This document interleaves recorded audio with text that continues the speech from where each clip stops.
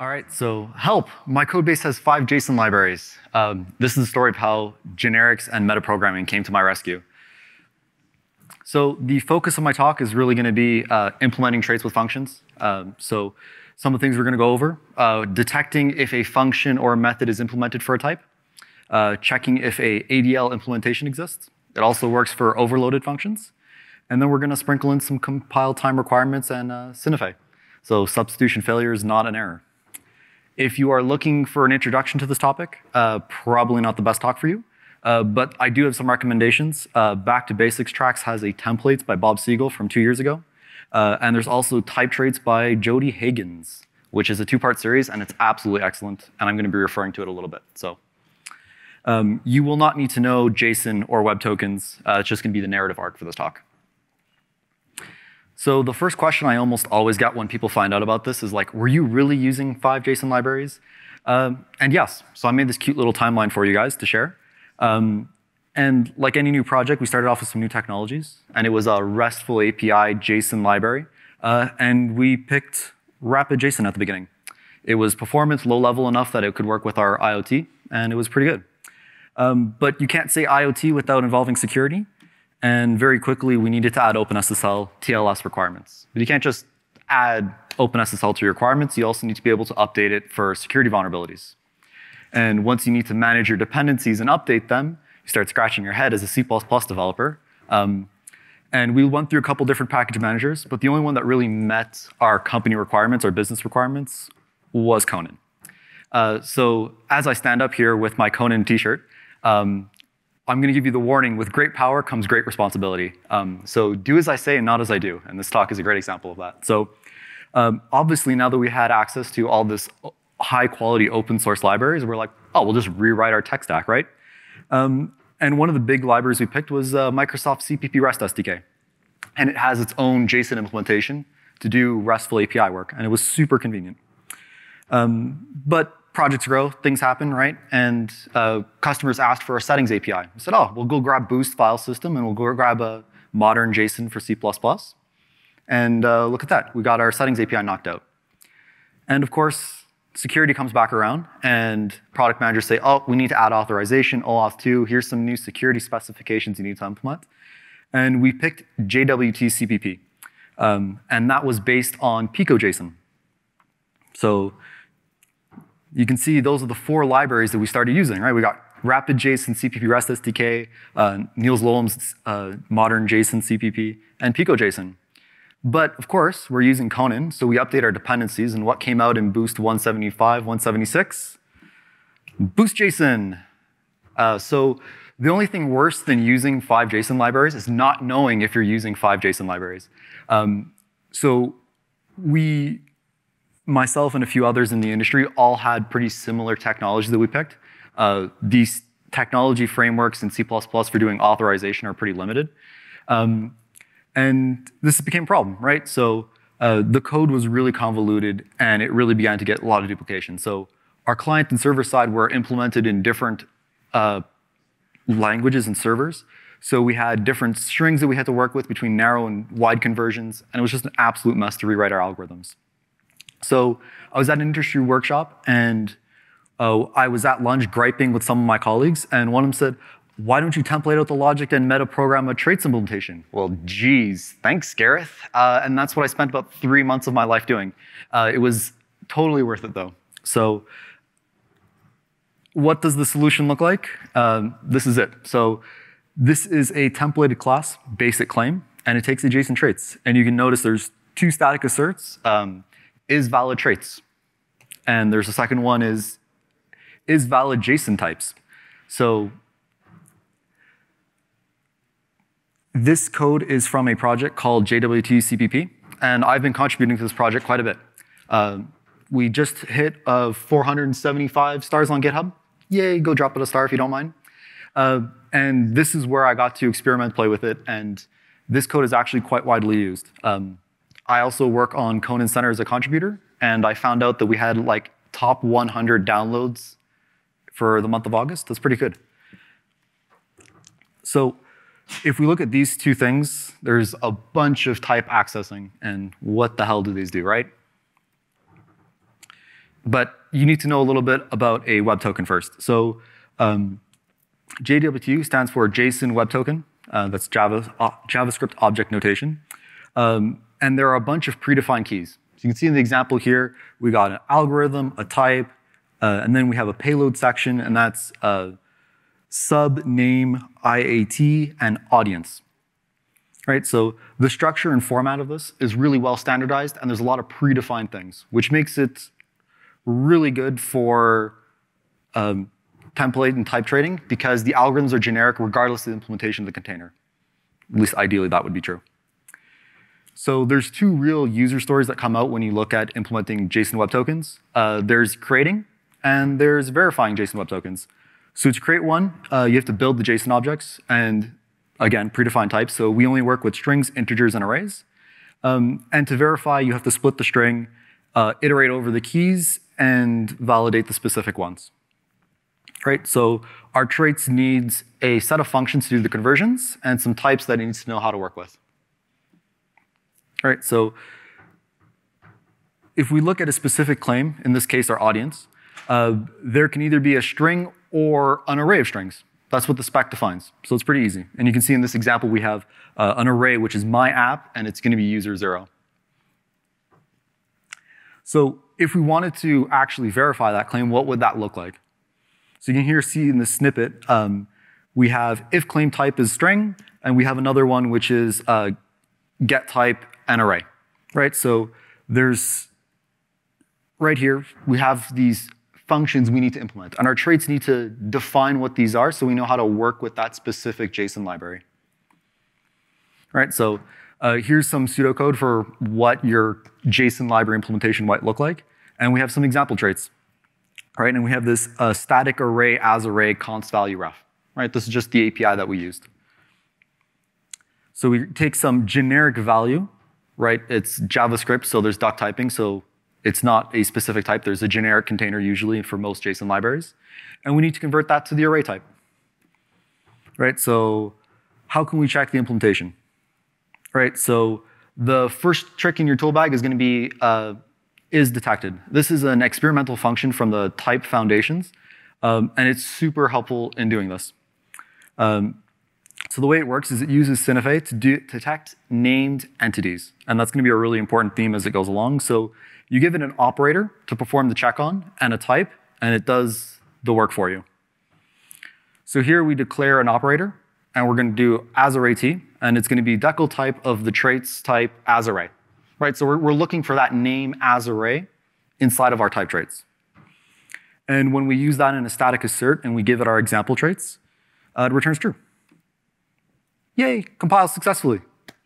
But if we take something like bad traits, which has a member, which is an integer, just as array, this also compiles because it's just a named entity. It's not a function. It's not the function we need either.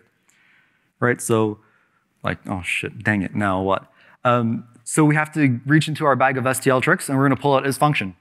Super helpful, and this one will fail, but correctly, right? We're expecting it to fail. We know this isn't a function. But if we had a function with the wrong signature,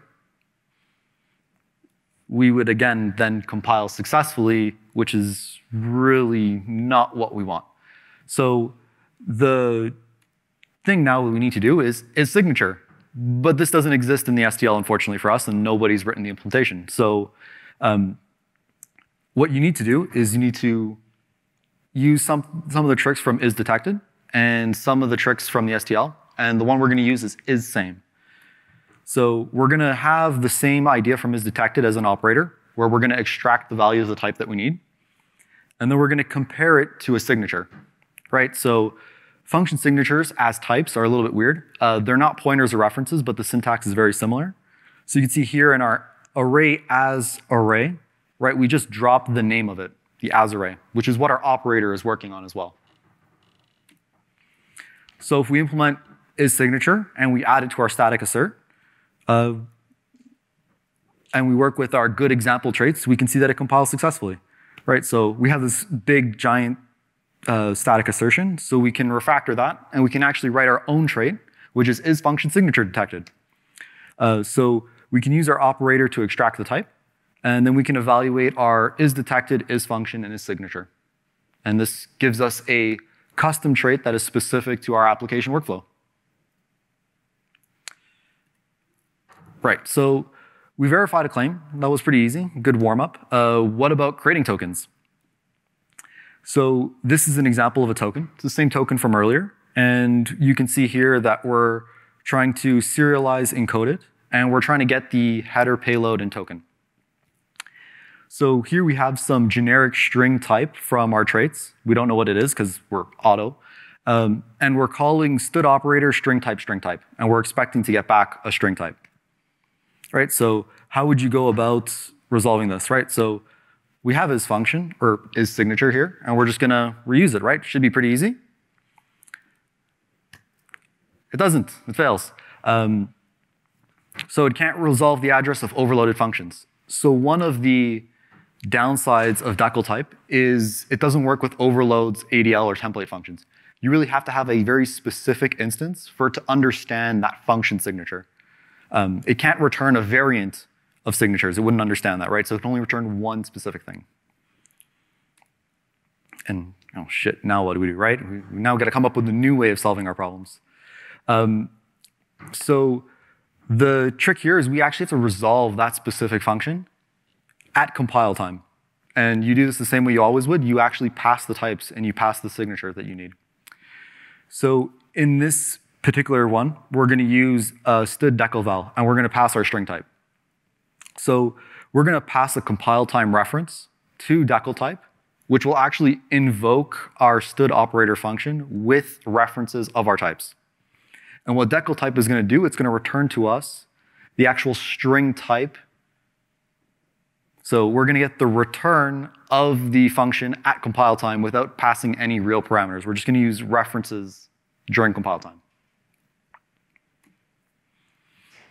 So this compiles successfully. Yes, awesome. If we go further along and we go try to split the string, right, so the opposite of creating it, we can see here we're calling token, which is a string type. We're expecting the library always to work in the same string type. So we have this string type, and we're trying to call substring on it. It's a very common method. You see it in the STL implementation of a std string. And here the signature we're looking for is a string type substring. Right, so if we try to use our isFunction signature detected, worked so well for our own traits implementation, why wouldn't it work here, right? And instead of using something, we're going to use the std string, right? Pretty easy. This fails. Dang it, right? Why the hell does it fail? So like a developer, you break down all your static assertions. Which of the three is actually failing, right? And it turns out isFunction is failing and isSignature failing. So why the hell is std string substring not a function, right? You would expect that to be a function. You're calling the method, why wouldn't it be? Right, so like what the heck's going on?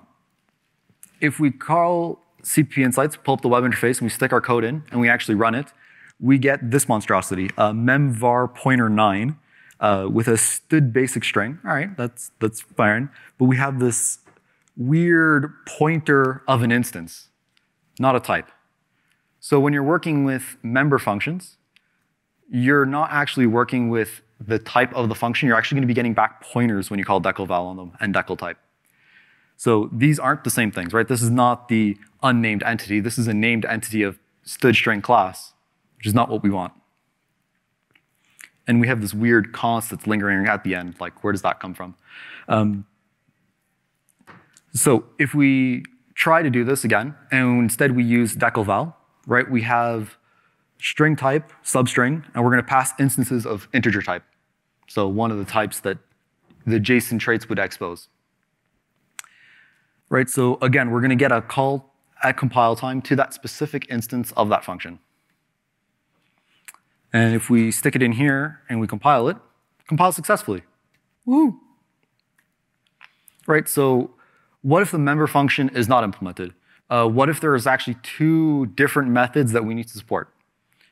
So we have here two different JSON libraries. We have one best API JSON library, and it uses the subscription operator to access key value pairs inside of its object type. And on the side, we have performance JSON library, and it's using the method. So both these methods are trying to do the same thing. They're trying to access a specific key and return you a generic value, but they have two different API signatures. Right, so if we go back to our previous example, where we're using isSubstring, it compiled, right? But if this method wasn't implemented, right, and we have a different string type, this is just an example here where we have a basic string that doesn't have any methods. If we actually try, this fails at compile time, and this is not what we want, right? We need some way of being able to detect multiple variants of methods.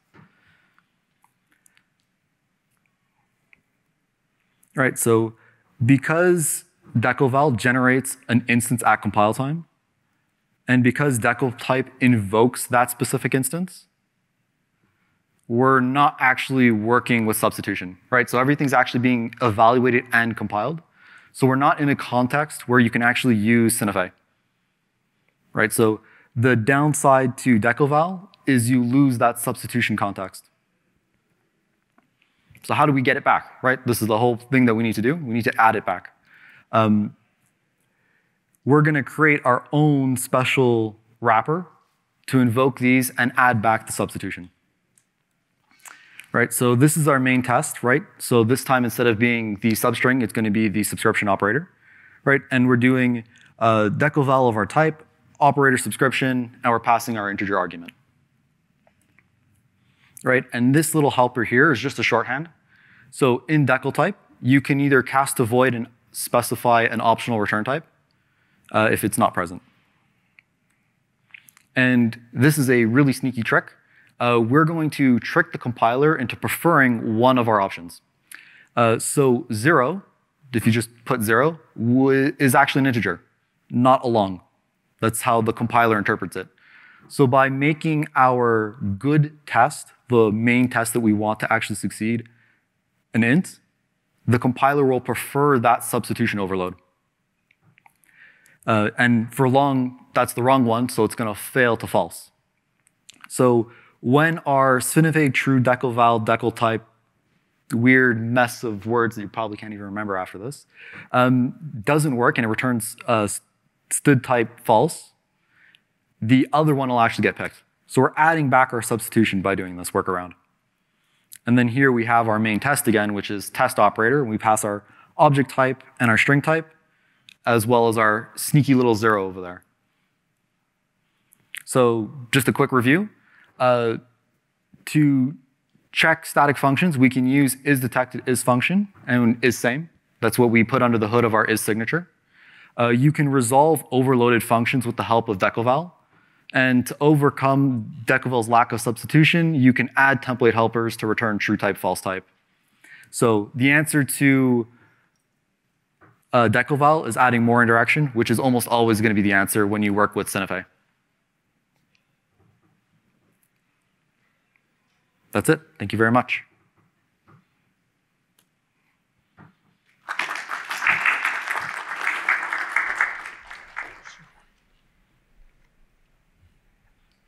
Any questions? Wouldn't you think like C++20 concepts would solve like 99% of the problems described above? You would assume so, but concepts actually require you to implement traits, especially when you want to get really fancy and complicated. Now, concepts have only been out for the last year, so I haven't had the chance to use it on a large code base with complicated problems like this one. But if you're going to implement the concept, you still need to have substitution as a failure if you want to support multiple different API methods.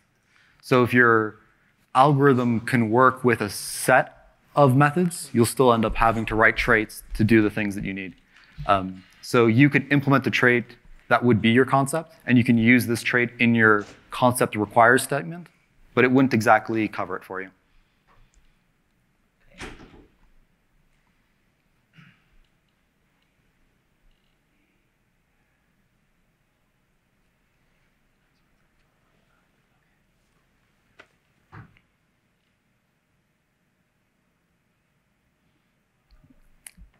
Awesome. Well, thank you very much, everybody.